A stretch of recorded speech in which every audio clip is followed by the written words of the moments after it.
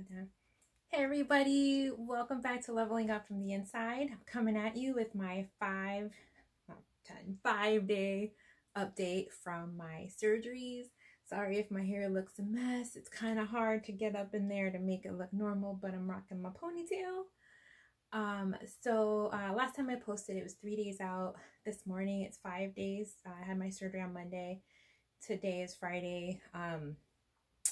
Yesterday, I was probably the most sore that I've been of all the days, but I also stopped my heavy pain medication yesterday, and I have some Tylenol with codeine that I had from my last surgery, so I just stopped taking the Oxy and took that last night, and I took another one probably like 11 this morning, just because I'm trying to get off of those. They kind of mess up my stomach a little bit. Plus, you know, you don't want to be on the Oxy stuff for too long. Bathroom wise, I know people are always asking about the bathroom. I was taking Ducalax. I took it the day after surgery, which was Tuesday. And I did go to the bathroom that night with the Ducalax. I didn't take it on Wednesday, but I took it yesterday and I took it today. And I do feel like I have to go. So if I'm not feeling like I need to go by later this evening, I'll try some Smooth Move tea. And if that doesn't produce a movement by the end of the day, then I'll probably take a Ducalax tonight, and I hope that that does it, because I need to poop for real, you guys. So yeah, it was a little more sore yesterday. It was a little harder getting up and down. So I'm gonna kind of just move through all the different areas and kind of let you know how everything is doing collectively and separately. So I'm going to start with my legs. So I had 3 separate procedures. I had a medial thigh lift, an arm lift, and a breast augmentation. I did not have a breast lift, just an augmentation. So with my medial thigh lift, I'm wearing pants because I don't have any underwear, so I'm going to kind of show you from the side and try not to flash you.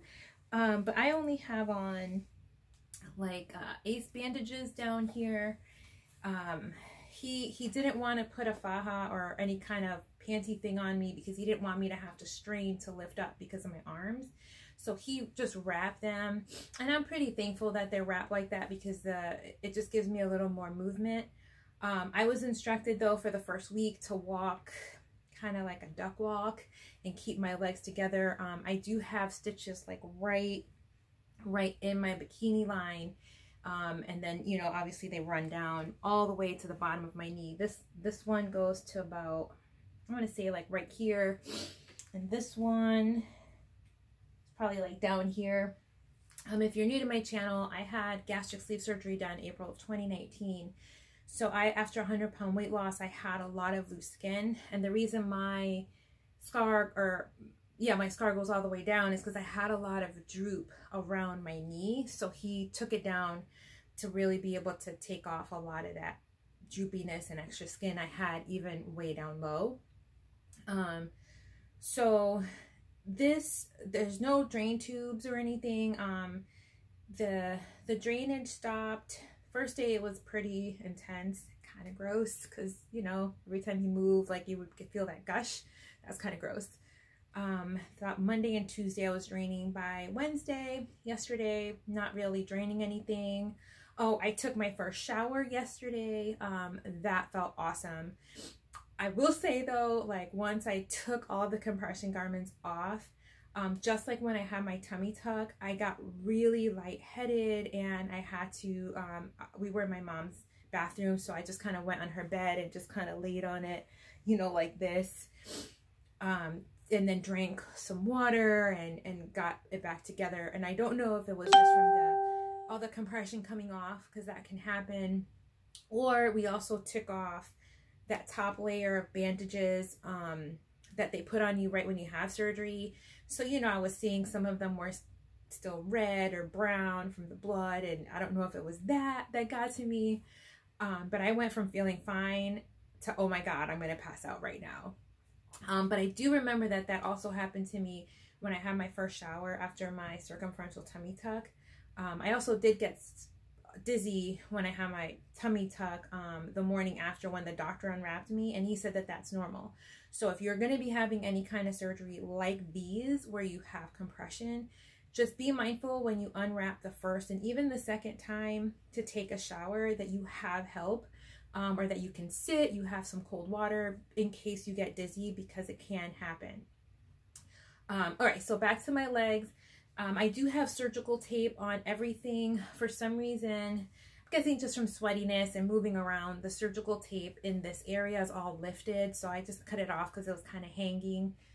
So that's all exposed. So every time I go to the bathroom, I make sure I wipe really well, and then I'll take a baby wipe and just clean it and wipe it off just to make sure it's clean. When I showered yesterday, I used my Heavy Cleanse soap, which is the soap that you use prior to surgery. It's your antibacterial soap. I'm going to continue to use that soap until my stitches and everything is as healed up as possible. The doctor didn't say I needed to do that, but I can't imagine it's a bad idea to shower with that kind of soap versus like your regular smelly soap. So this area was the most sore the first few days. It was not really sore last night. It really only bothers me when I stand up and down, and I think that's just from the ACE bandages adjusting on the stitches. So standing here, I'm aware of my stitches. I can kind of feel the areas a little more sore, but I'm not in any pain. So that's good. I also did get some lipo really quick on the sides. I happened to mention to him when he was marking me up that I had these like thigh dips here, and I was worried that they would get bigger when he pulled this in. And he's like, oh, don't worry, I'll just take care of it. So they still look like they're big, but it's from swelling because when I touch them, they're kind of sore.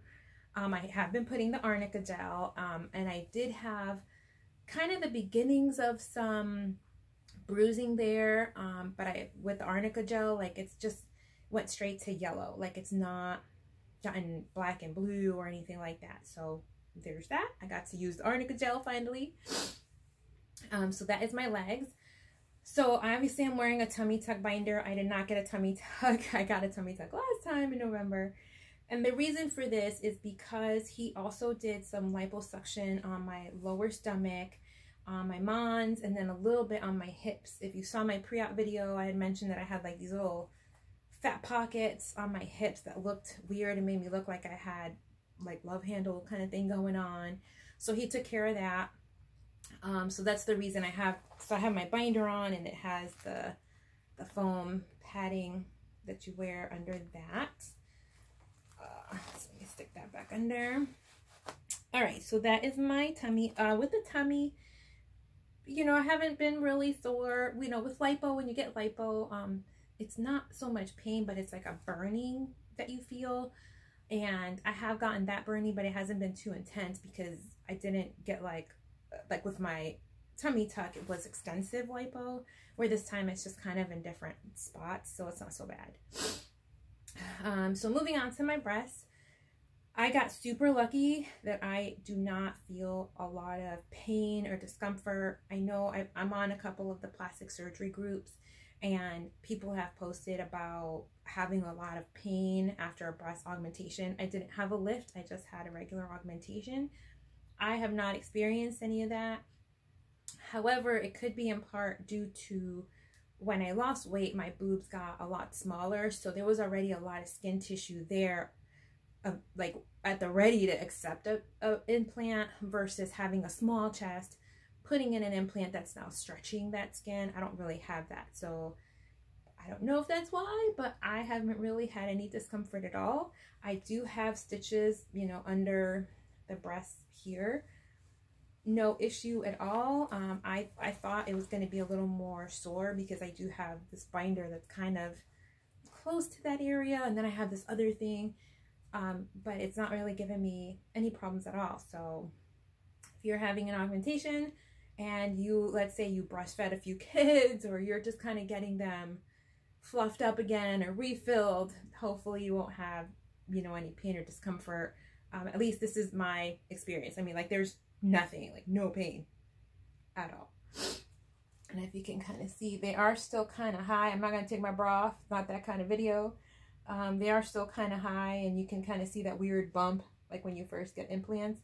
So my doctor said that's normal and they'll start dropping in the next couple weeks. But I'm very happy with them. Ooh, I keep looking at them. Yeah. So then the other area I had, and the one that's been the most sensitive, is my arm lift. If you saw my pre-op video, you know that I had a lot of flappy flaps going on down here. The area, like, so my surgeon took, again, my stitches like way down to here. It goes all the way up, and then it comes down to about, like, I want to say, I don't know if you can see that in the video. Oh no, that's the padding. To about there where the padding ends. And he did that because from the weight loss, I had a lot of extra skin like under my arm. It was like a big fat pocket. So he took the incision line down a little further so he could pull that in and just give me a nicer silhouette right there, which I totally appreciate. And then that's this arm. One issue that I did encounter with, if you can see it, if they're wrapped under here, there's like gauze and stuff under there.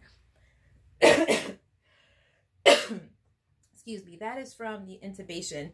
All of that is finally coming up, thank goodness. When I ordered this garment for my arms, they go by measurements, obviously.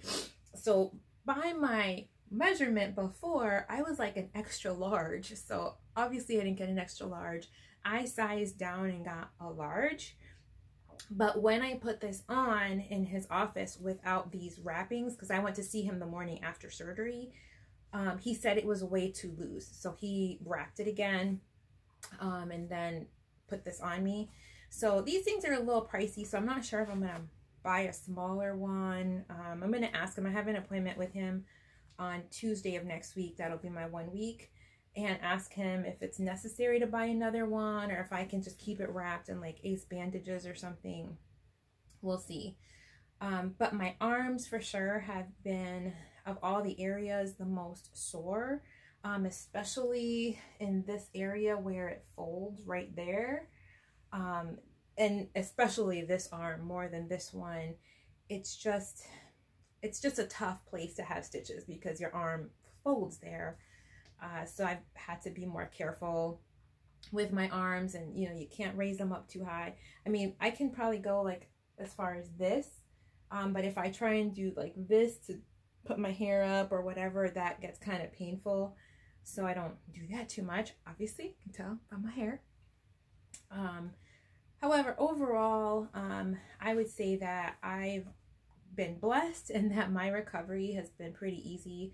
I have read some pretty scary posts from some of the people that had surgery around the time I did, and unfortunately they're uncomfortable, and I feel so bad, you know, like you wish you had that secret healing thing or that one hint or that piece of advice that could make them feel better. But I'm hoping that through my videos and the things that I share with you guys, that it helps your journey.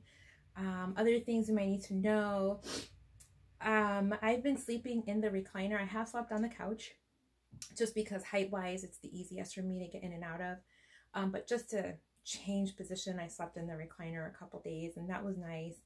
My butt is not as happy just from sitting so much. It's just so I've been trying out different pillows for that, so I'm sure that has helped. But overall, my recovery has been going really well. If you have any questions for me that you want me to cover, I will, you know, post them down below and I'll cover them in the next video. I'll try and do one around the time that I next shower, which will probably be tomorrow because I showered yesterday, so maybe tomorrow, and show you what everything looks like.